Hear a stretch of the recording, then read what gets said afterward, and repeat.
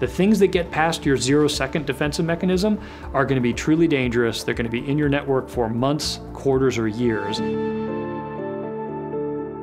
We do network detection and response. So to put that in more simple terms, we're kind of like the NTSB flight data recorder. We tell you what's actually happening on your network so you can look back in time and really figure out what happened.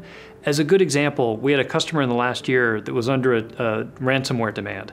And using our technology, they were able to get confidence, not just I think, but I know confidence of what that attacker had stolen, which was vastly less than that attacker claimed they had, and they turned down the ransomware demand as a result. And you detected this how early on?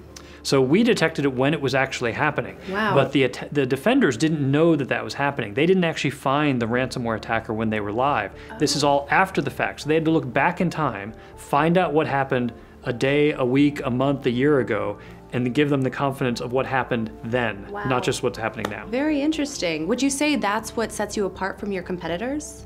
Probably the biggest difference from us from a competitive standpoint is that we're actually an open source based company.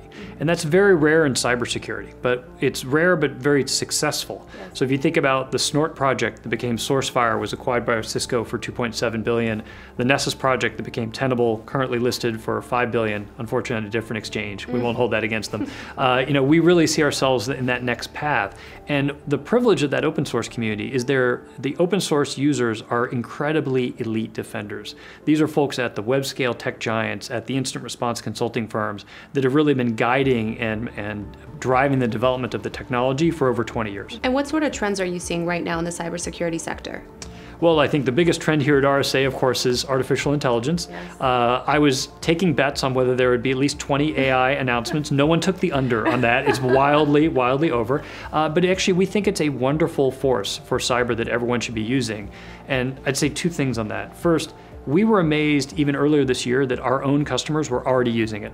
And they were using it to accelerate, context, understanding, and investigation workflows. And when we saw that happening, we immediately got in touch with OpenAI and kind of integrated their technology into our products to do exactly those things. Amazing. And what would you like investors to know?